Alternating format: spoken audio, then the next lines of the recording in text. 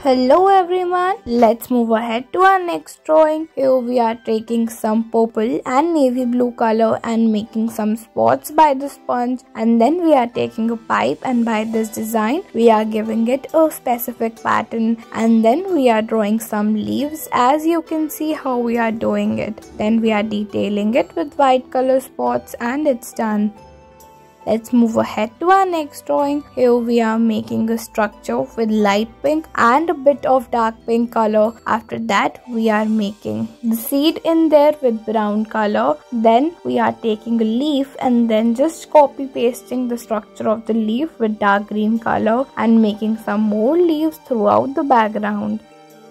Then we move ahead to our next drawing. Here we are taking red color with a sponge. We will make circles of red color, and after that we are taking black paint and then making some spots onto this, and after that we are taking some brown paint and drawing out the branches of this, and with real leaves we are copying out the structure of the leaf followed by the dark green color, and you can see it's done. Thanks for watching.